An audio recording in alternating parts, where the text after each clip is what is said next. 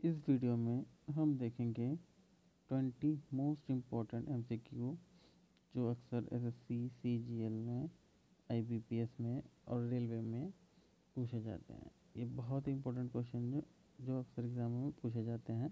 पहला क्वेश्चन है, Tesla is the standard unit of which of the following.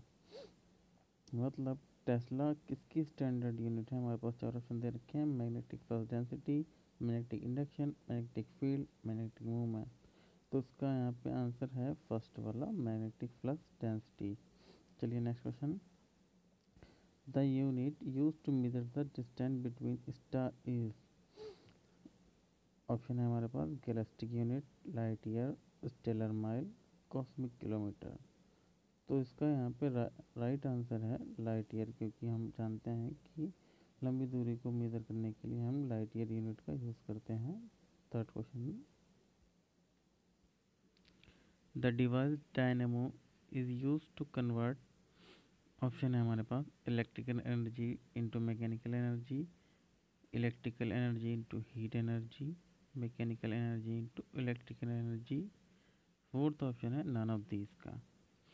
तो guys इसका राइट आंसर है magnetic energy to electrical energy.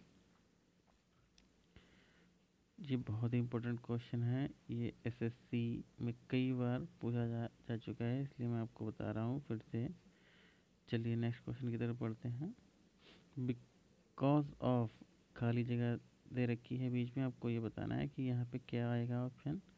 Because of red light is use for signal. मतलब हिंदी में अगर हम बताएं तो लाल सिग्नल का यूज़ हम लाल कलर का यूज़ हम सिग्नल में क्यों करते हैं। ऑप्शन है हमारे पास high frequency, high intensity, long wavelength या हाई रिफ्रैक्शन।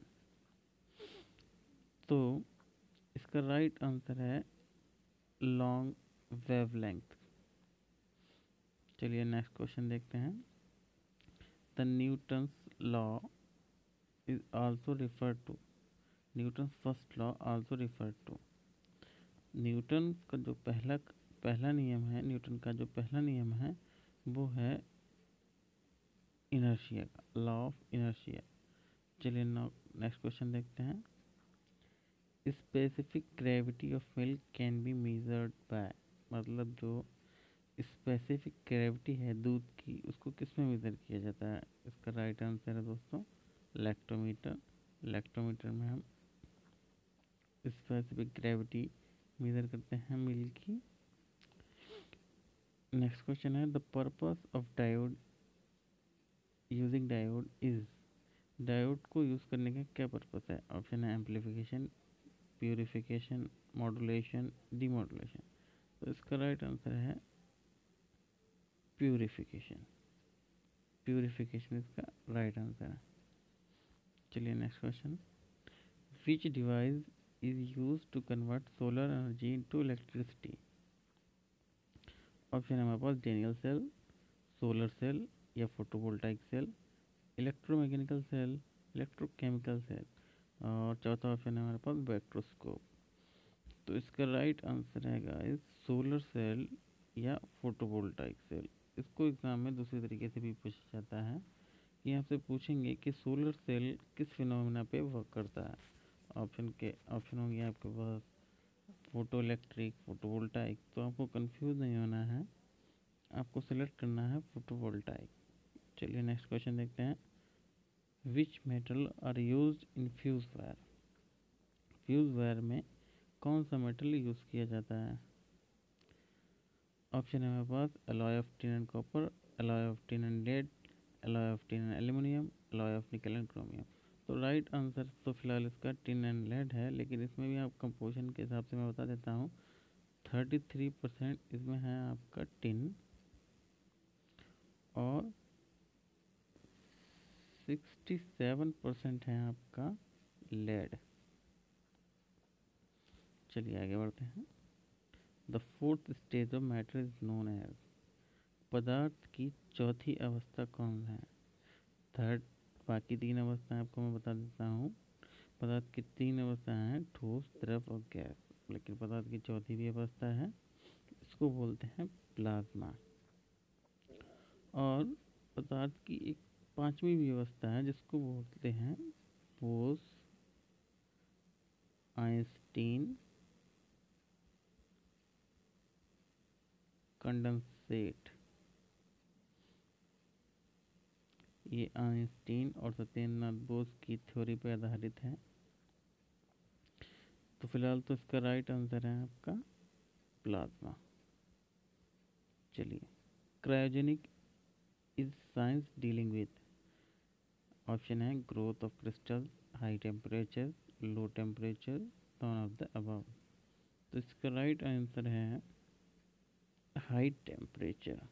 क्रायोजेनिक जो इंजन होते हैं उसमें बहुत ही हाई टेम्परेचर का यूज़ किया जाता है। तो क्रायोजेनिक साइंस जो है हाई टेम्परेचर के लिए डील करती है। नेक्स्ट क्वेश्चन है the unit of noise pollution level is decimal, decibel, ppm, none of the above. तो जो साउंड को मेज़र हम करते हैं पोल्यूशन को, वो करते हैं डेसिबल में। इसको डीबी भी लिखा जाता है। चलिए, when A detergent is added to A water it surface tension. कहने का मतलब है जब डिटर्जेंट को ऐड किया जाता है वाटर में तो उसका क्या इम्पैक्ट पड़ता है वाटर के ऊपर। सरफेस टेंशन डिक्रीज हो जाता है। कहने का मतलब जो हम किसी वाटर में डिटर्जेंट मिला देते हैं तो वाटर का सरफेस टेंशन कम हो जाता है, जिससे वाटर जो है गंदे कपड़ों में जिनको हमें धोना है वो उनके रेशे तक पहुँचता है और कपड़े को साफ कर देता है। अगला क्वेश्चन है among the following material sound travel fastest in.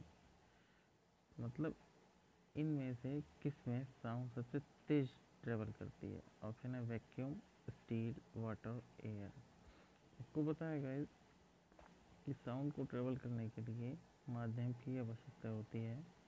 तो वैक्यूम तो अपने आप में ये वैक्यूम है, ये कोई माध्यम नहीं है, तो इसमें तो साउंड ट्रेवल होगी नहीं। स्टील, स्टील एक माध्यम है जो सबसे कठोर माध्यम है with the respect of other option. तो steel is the right answer for air. अगर स्टील की जगह पे और भी अगर कोई कठोर कोई तत्व होता है या मटेरियल होता तो राइट आंसर होता है स्टील। चलिए next question, the time period of A second pendulum is. मतलब सेकेंड लोलक का आवर्तकाल कितना होता है। ये क्वेश्चन कई बार पूछा जा चुका है एसएससी में। इसका राइट आंसर है 2 सेकेंड।